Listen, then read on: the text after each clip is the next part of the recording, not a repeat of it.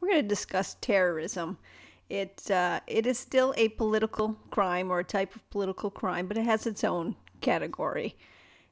Despite its long history, it is often difficult to precisely define it, terrorism, and to separate terrorist acts from interpersonal crimes of violence. Like if a group robs a bank to obtain funds for its revolutionary struggles, should the act be treated as terrorism or as a common bank robbery? In this instance, defining a crime as terrorism depends on the kind of legal response the act invokes from those in power.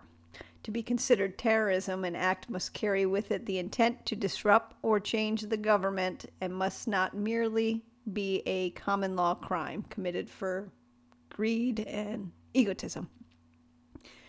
In recent years, crimes involving terrorism have risen in the U.S. and abroad. The federal government has enacted several criminal statutes with severe penalties over the years to combat terrorism. In 1986, the government enacted the Omnibus Diplomatic Security and Anti-Terrorism Act. In 1996, after the Oklahoma City bombing, Anti-Terrorism and Effective Death Penalty Act was passed. In response to 9/11, the U.S. Patriot Act, which stands for Uniting and Strengthening America by Providing Appropriate Tools Required to Intercept and Obstruct Terrorism. That's a big one. USA Patriots Act. The Patriots Act changed existing laws, strengthening laws, and gave the U.S. enormous capabilities to prosecute terrorism committed across the globe. Gave U.S. federal jurisdiction over crimes committed outside of the U.S., created crimes involving financial support of terrorism and terrorists abroad, provides the forfeiture of assets connected to terrorism, such as the government being able to take money and property from an individual who has connected with terrorism, who is connected with terrorism. There are some controversial provisions to the extent that based on government surveillance, including emails and telephone inception. We're going to talk more about the Patriot Act towards the end of our topic. Just giving you an idea. Border Patrol, right, can racially profile. Basically, the U.S. Patriot Act has given it full reign to stop vehicles within a 99-mile radius of a border. So they can totally stop cars randomly. And if you live in the North Country, you have seen that happen, especially on the highway. The Department of Homeland Security enforces the laws under the Act, along with assistance from Secret Service, Customs, Border Patrol, Coast Guard, and a number of other federal agencies. Defining terrorism, international terrorism, is violent acts committed outside the U.S. that would be criminal if committed in the U.S., and that appear to be intended to influence the civilian population or government by intimidation, or to affect the conduct of government by mass destruction, assassination, or kidnapping. Domestic terrorism is the same exact definition, except the acts are committed within the territory of the U.S. Terrorist acts can happen anywhere, and they're not necessarily all involving political goals.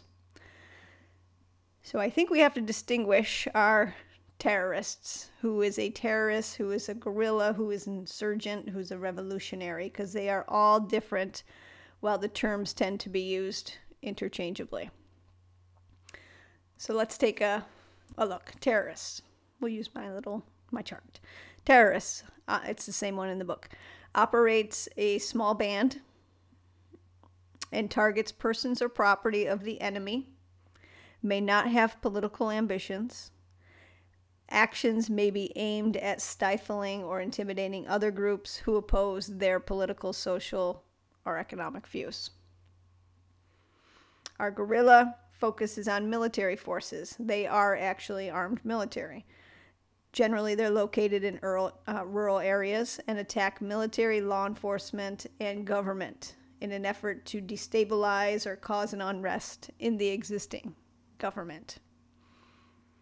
Our insurgent member of an insurgency. An insurgency is a political movement. And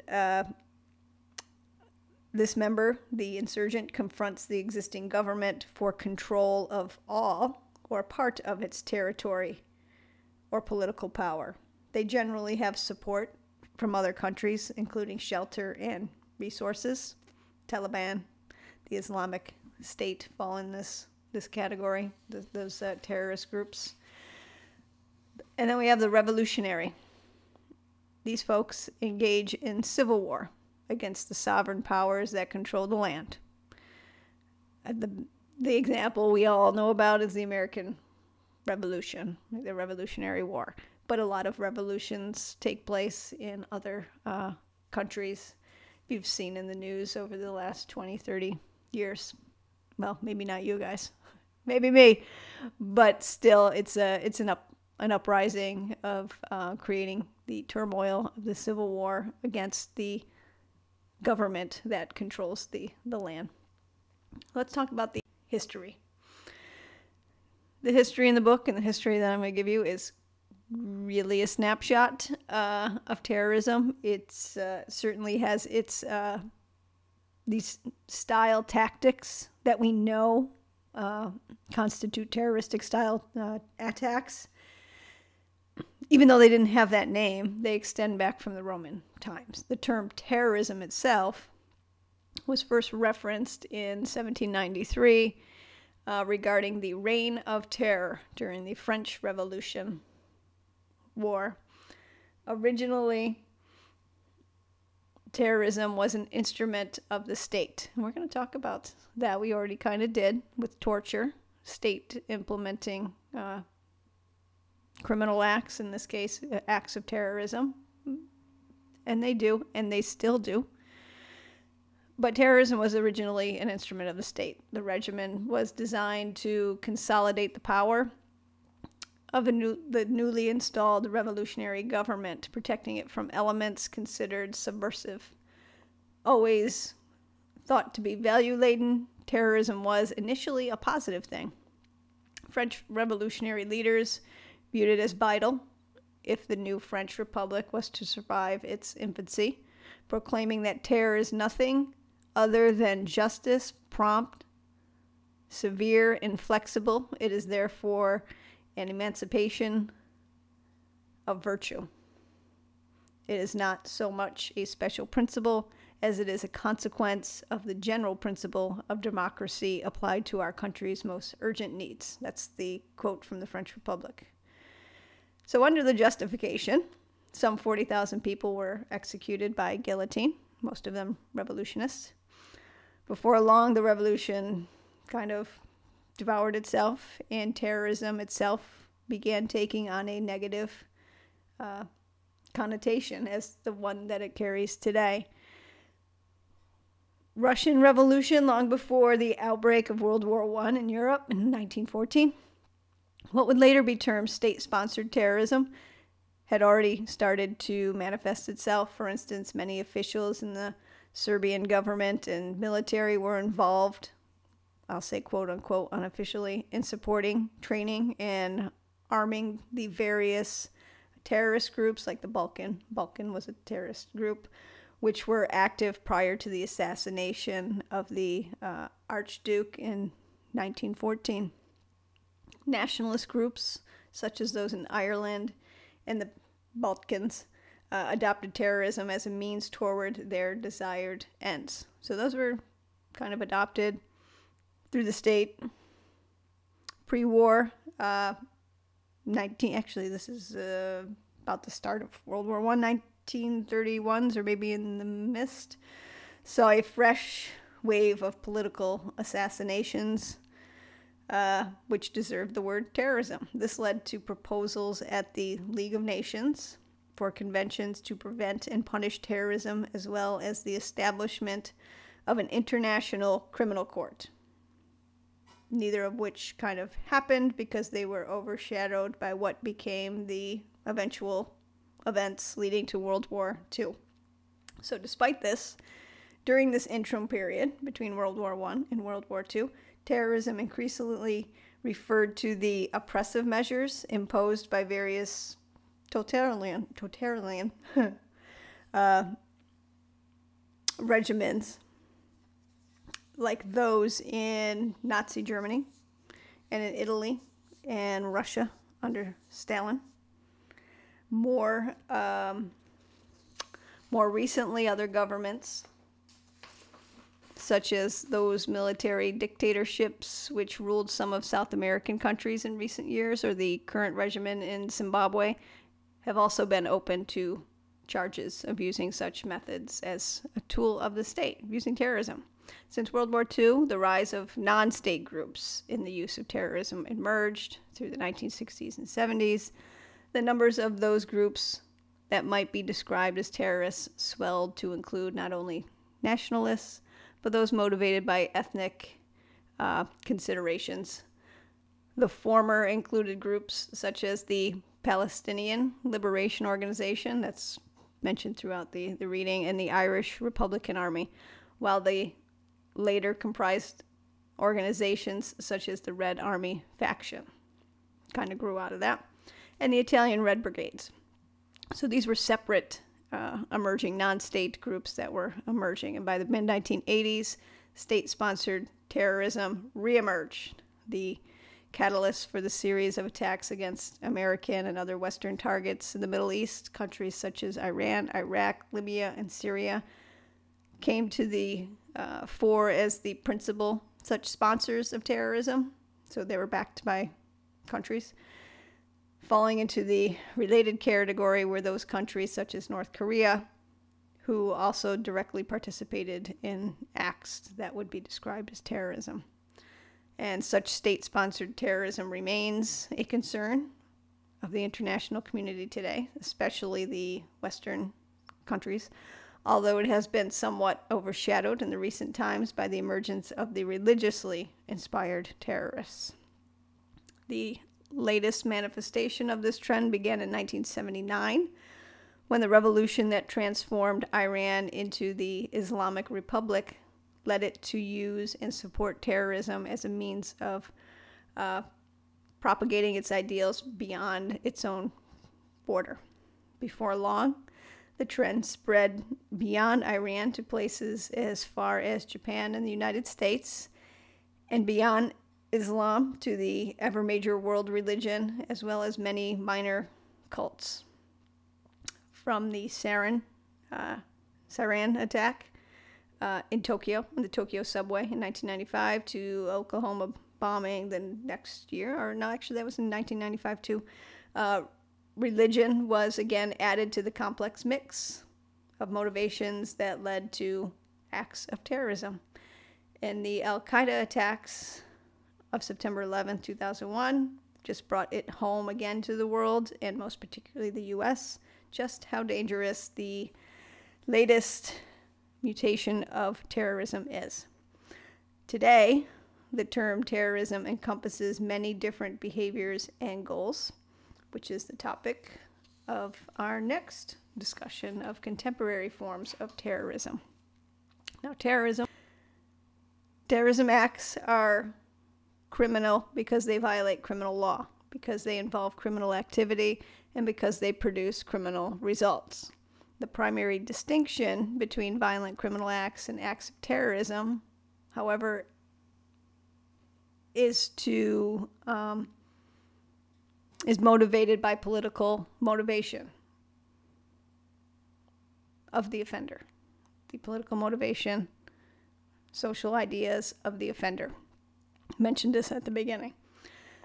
Political terrorism is directed at those who oppose the terrorist political ideology, not necessarily seek to replace the government, but rather get the government to shape its views and accept the views from the point of the terrorists.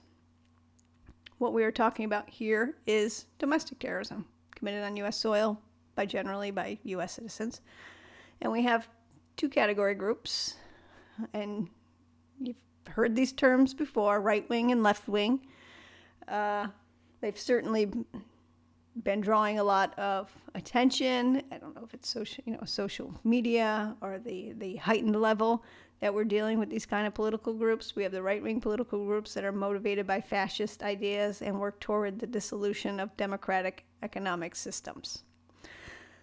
The book identifies a number of examples. Neo-Nazis, skinheads, white supremacists. These groups seem to be on the rise. Our left-wing terrorists seek to replace economies based on free enterprise with social and communist economic systems. And there's a number of examples in the book regarding that conduct. But during the past several years, special interest extremists are as categorized by the Animal Liberation Front and the Earth Liberation Front. They have emerged, and those are the examples in the book of their attacks.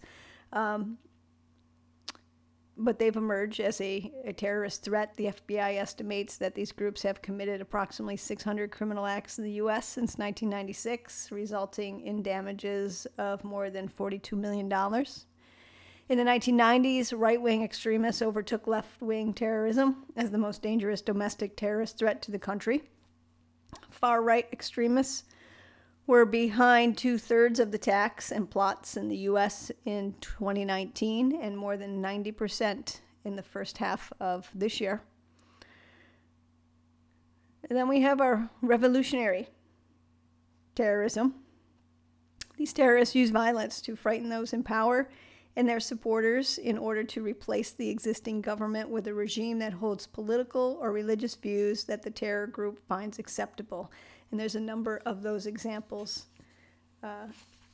in the reading material. Nationalists. This promotes the interests of a minority, ethnic, or religious group that believes it has been persecuted under the majority rule. These groups seek to force the government to give them land so they can have their own nation. This is different from our revolutionists who wish to change their country, but they don't wish to have their own country, like the nationalists wish to have their own country. And an example of them is the Irish Republic Army, the Al-Shabaab, I think it's pronounced, in Africa, that group. They want to have their own country, a piece of their own country. Then we have our retributive terrorism. These terrorists seek to punish people or governments for their ideology, their political or religious reasons. Not necessarily have their own government or homeland, though it could be that, but they seek to punish people or governments. And the example of them is the Taliban or Al-Qaeda are examples of those groups. They promote taking up a cause. There is a war of civilizations. Their view that they use, Al-Qaeda, that is Al-Qaeda, is they promote taking up a cause. There's a war of civilizations. They claim, this is the message they put out there. There's a war of civilizations in which Jews and Crusaders want to destroy Islam and must therefore be defeated, and armed jihad is the obligation of every individual Muslim, and violence is the method for defeating it. And if you look up the definition of jihad, it's defined as a holy war waged on behalf of Islam as a religious duty.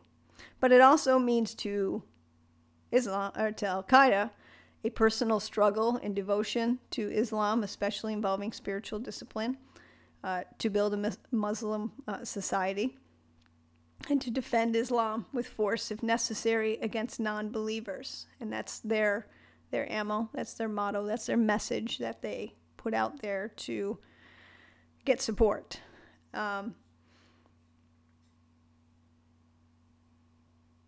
And these folks are slightly different terrorists than the different ones from those we previously defined.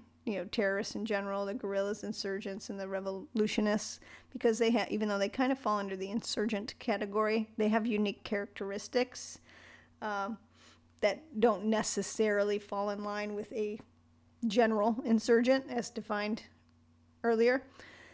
For these folks, violence is used to influence, intimidate, or persuade the larger target population or government. The target chosen that they choose is usually like an innocent innocent in the big picture, really has no power to do the changing. They choose their victims for maximum propaganda value, i.e. media coverage. Their goal is to maximize horror, so they target everyone. They use secrecy and surprise. They attack women, children. No one. Their message is no one is safe. That makes them a bit unique in rather than being defined as a general terrorist. Then we have state-sponsored terrorism. I've already touched on this in our history, but let's go over it. It's deliberate acts of terrorism employed by radical nations as foreign policy tools. For example, death squads, an armed parliamentary group formed to kill particular people, especially political opponents. The government puts out the death squad to go and maybe a human rights group. Recently, the president of the Philippines issued such an order and there was some backlash, came out in the news. Another example was the Japanese Red Army. They were backed by Libya. Abu Nidal organization is backed by Syria and Libya. So state-sponsored terrorism. And then our last act of terrorism, probably the one you're more familiar with, the most familiar with, probably familiar with a lot of those. But what happens on our country, on our homeland? On August 3rd, 2019, there was a mass shooting that occurred at a Walmart store in El Paso. A gunman shot and killed 23 people and injured 23 others. The FBI investigated the shooting and called it an act of domestic terrorism and also a hate crime. The shooting had been described as the deadliest attack on Latinos in modern American history. The individual, Patrick Cruces, I think how you say his name, Cruces. He's a 21-year-old from Allen, Texas, was arrested shortly after the shooting and charged with capital murder. Police believe a manifesto with white nationalists and anti-immigrant themes posted on the online message board 8chan shortly before the attack was written by him, and it cites the year's earlier shootings at the Christchurch Mosque and the right-wing conspiracy theory known as the Great Replacement as inspiration for the attacks. James Field Jr., who intentionally drove a car into a crowd during the United the Right rally in Charlottesville, Virginia in 2007, killing one person. He was charged with hate crimes and sentenced to life in prison. Robert Bowers allegedly killed 11 Jewish congregants at the Tree of Life Synagogue in Pittsburgh in 2018, was indicted on hate crime charges. He's still waiting his trial, but the prosecutors are seeking the death penalty. Caesar Sayoc was arrested in October 2018 for mailing multiple explosive devices to 13 people, including Democratic politicians. He was charged with using weapons of mass destruction, and he pleaded guilty and was sentenced to 20 years in prison.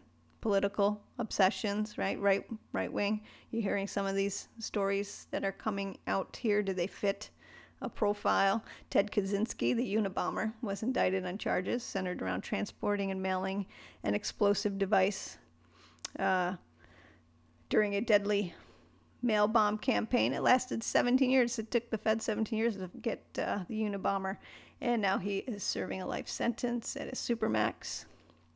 These are all examples of the lone wolf terrorist. The lone wolf defies the traditional definition of terrorism. Terrorism tends to be a collective enterprise, as we defined earlier. The lone wolf chooses his own path, but like any other, these solitary fighters, they are totally dedicated to their cause and can be extremely violent.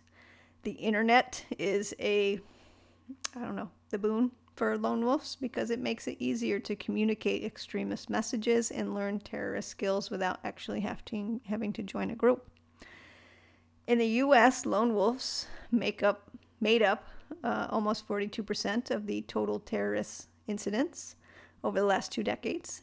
80% were involved in domestic issues rather than international issues. Lone wolf objectives, they vary. The Ted Kaczynski, our Unabomber, was protesting advanced technology.